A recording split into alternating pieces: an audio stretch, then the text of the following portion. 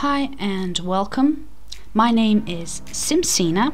One of the most requested videos on my channel is how to make your own mesh from scratch. So I have this idea for minimalistic, like very simple furniture that I think would work perfectly for this tutorial. I really tried to make it as simple as possible, and it is beginner friendly, but if anything's unclear at any point, feel free to pause the video to leave your questions in the comments below.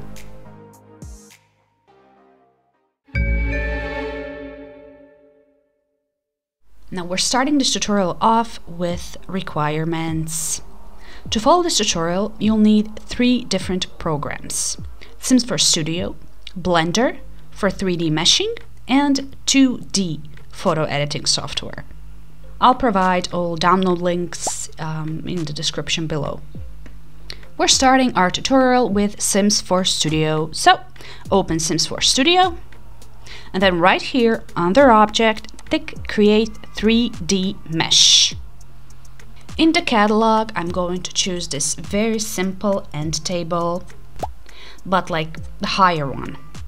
Now make sure the table is selected and then click Next. Right now I'm just saving the package file. Side note, all your mods that include CC as well should always be saved to your mods folder. Now after you saved it, you'll be brought here, and to edit mesh, select Meshes. Right here I'm going to need to export my mesh so that I can edit it. If you open this, you can see that there are several different options. Now I'm going to select the one with the lowest, LOD. LOD stands for level of detail. And what this really means is if you zoom into the object in the game, what you're viewing is the high LOD or level of detail. And then the more you zoom out in the game, the lower the LOD gets. Right, so I selected the medium LOD because it is the lowest LOD for this object. And once I have it selected, I'm going to click Export. What I'm exporting right now is my mesh as the Blender file. You can save that one wherever you want, really. Once you've exported it, open your Blender file. And this is what it looks like in Blender. First, right here in the corner, figure out which part of the mesh is what. Now as you see, there are 3 main parts of this mesh. First one is this white plane. Second are shadows. And the third is our table that we want to edit. So select that one and then go into edit mode. Now while in edit mode, I'm going to select all. To select all, you can simply press A on your keyboard. Now I'm going to move the whole table to the side by pulling it sideways with the red arrow.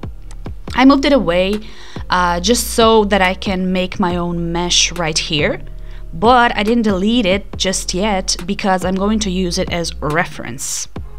And now I'm going to start modeling the table. Now this is going to be very simple, like I said, very plain table, just to get an idea of how all of this works. So, while still in edit mode, go to Create. As you can see, there are like several pre-made shapes here, and we're going to select Cube. And then this huge cube pops up. So I'm going to make this cube my tabletop by moving it around and scaling it until I get the exact tabletop that I want. So first I'm moving it to the center using the red arrow. Then I'm going to make it smaller by using the scaling option. You can activate scaling option by pressing S on your keyboard. Now when you press S on your keyboard, as you may have noticed, it kind of automatically scales the whole object, but you can also choose if you want to scale your object horizontally, vertically, or forwards and backwards.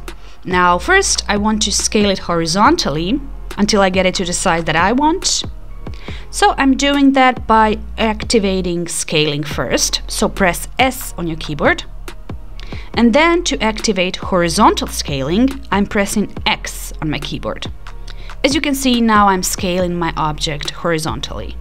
You see how this red line highlights after I pressed X? Well, this is a nice way Blender shows you on which axis you're working on. And as we pressed X, we're working on X axis, so it highlights it for you. After that, I'm going to need to scale it vertically to make it like thinner. And to do that, same thing as before. First, activate scaling option by pressing S on your keyboard. And then to enable vertical scaling, press Y on your keyboard. As you see, it automatically starts scaling it vertically, or if you will, on the Y axis. The blue line is now highlighted, which indicates that I am working on Y axis, or well, vertically. In order to get it to position as accurately as possible, I'm going to change my view of the object. So first I press 1 on my keyboard and the view changes. I'm zooming it in by pressing plus on my keyboard and I'm pulling it up using the blue arrow until I got my tabletop to a height of the table that I left for reference. Like the reference is happening now. After I've done that, I don't really need this EA's table anymore, so I'm going to delete it.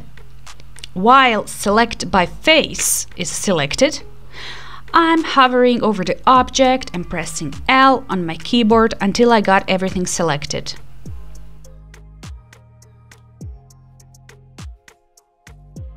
To delete, press X on your keyboard and choose verticals. I'll go into the top view by selecting 7 on my keyboard, so that way I can see my tabletop a little bit better. I'm just moving it on the Z axis, or well, backwards and forwards, by using the green arrow. After that, I'll scale it on the Z axis as well. Again, activate scaling first by pressing S on your keyboard, and then press Z. I'm just playing around with it, resizing it until I'm happy with it. And my tabletop is done. But it's going to need some legs. Same thing as before. While in edit mode, I'm going to go to create and select cube again. I'm going to do with the legs exactly the same thing that I did with the tabletop. And I'm going to position my cube using different arrows and then scaling it by pressing S first and then pressing X on my keyboard to get it to scale on the X axis or horizontally. Then I'll scale it vertically by again first pressing S to activate scaling and then pressing Y to move it on the Y axis or vertically. I'm using the arrows to move it where I'd like my first leg table to be. Now this looks great from the front view, but not from literally any other view. And to fix that, I'll need to go to the side view to get it to a position as accurately as I can. Now to go to the side view, you're going to press number 3 on your keyboard. And this is the side view. As you can see, I'm going to need to scale it on the Z axis, so the green line. So as before, activate scaling by pressing S on your keyboard and then press Z to scale the object on the Z axis. Once I'm done, I'm just going to move it to get it where I want my leg table to be. Again, just playing around with it. The way that I'm going to do the rest of the table legs is that I'm going to simply duplicate the table leg that I had just made. Now, to duplicate, you can either select duplicate in the menu, or keyboard shortcut would be Shift plus D. Once you activated duplicate option, the object kind of just sticks to your mouse like this. To cancel this action, simply press Escape on your keyboard. Now you can just position it where you want your new table leg to be. So again, I'm just pulling it using the arrows and positioning it where I am happy with it. To get the remaining 2 legs, I'm going to do exactly the same thing, duplicating the existing legs and positioning them until I am happy. Feel free to go into different views to make sure everything is exactly where it should be. Hotkeys are number 1 for front view, number 3 for side view, and 7 for top view. Actually, all other numbers also activate different viewing positions. You can play around with different numbers to see what type of view you'd get by pressing each number. Once I'm done with all 4 legs and, well, with the whole table really, I can save my file.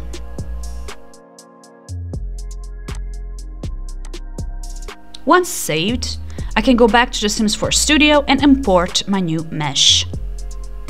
Make sure you always import your new mesh to all LODs, so to all levels of detail. And this is your table. The shape is fine, but it's kind of gray. Well, this is because when you make your new mesh, you're going to also need to create your new 2D image map of the object. So that way you can create your own textures, colors, swatches. If you have no idea what I'm talking about, have you ever seen, what's it called, like papercraft or something like that? Where you get this, like, paper model, something like this, and then you put it together to create a building or a house or whatever. Now, this is exactly what we need. We need this, so that we can put it around our table. I hope that analogy made sense. In Blender, or well, in 3D modeling, this is something that's called UV mapping. And now the sad part is that we'll be doing this in my next tutorial. I have to split these videos to be able to upload consistently. Now, when I finish all parts of a certain tutorial, I'll upload them together as one larger video. I hope that's okay with you. So, next tutorial, UV mapping. If you guys find my tutorials helpful, you can support me by liking this video and subscribing to my channel. It doesn't really cost you anything, and to me it really means a lot. Thank you guys so much for watching this video, and I will see you in my next video.